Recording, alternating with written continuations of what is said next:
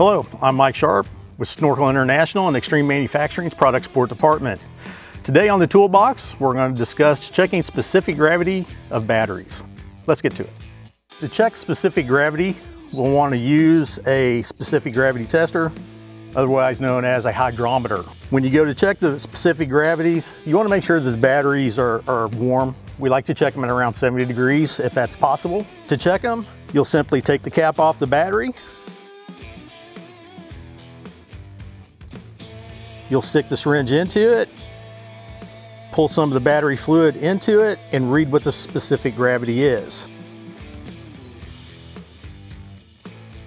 Now, the one thing to keep in mind with specific gravity check is if any one of the 3 cells of the 6-volt battery is 50 points lower than any other cell, we probably need to isolate that battery and charge it again.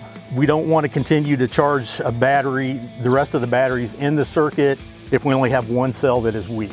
So isolate that battery and go ahead and recharge it. Again, I'm Mike Sharp with Snorkel International and Extreme Manufacturing's Product Support Department. And that's all there is to checking specific gravity of batteries. Come back to the toolbox for more videos.